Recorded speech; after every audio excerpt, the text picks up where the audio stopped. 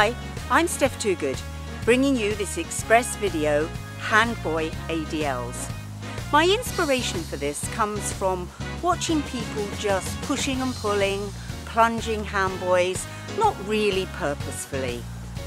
I have therefore found some exercises that will really help with ADLs, but it won't be just put the hand buoys in the hands and do the same exercises.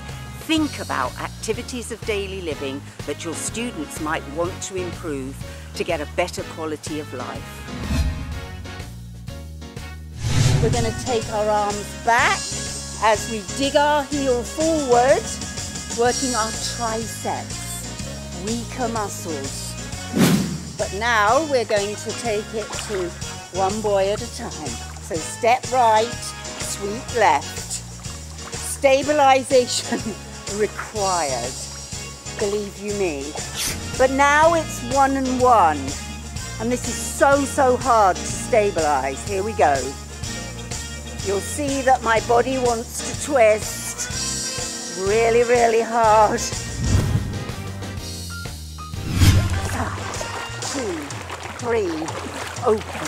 Side, 2, 3, open. Twice more. Can you see how there's a little bit more rotation? Do we need rotation to walk? Yes, we do. We need thoracic rotation and we need pelvic rotation.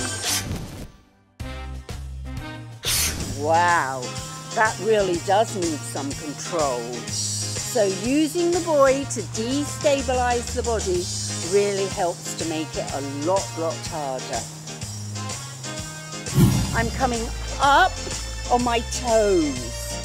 Balance, up on my toes.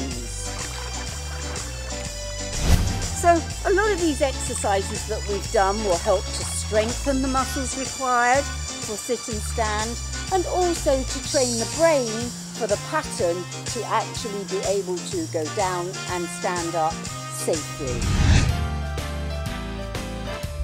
Perhaps we are using the vacuum cleaner. Call it what you like, the Dyson, I don't know what you call it personally, don't even worry about it, but this is the sort of action that you're going to be doing if you've got a family. Going to the supermarket, reaching for something that they've put at the back. Say the fresh produce with the longest date is always at the back. I do hope that you will have seen some exercises that you consider mimic activities of daily living. We can use the water to mimic those activities that people need to do every day to lead a good quality of life. So put your students in the pool, give them the hand buoys and mimic those ADLs.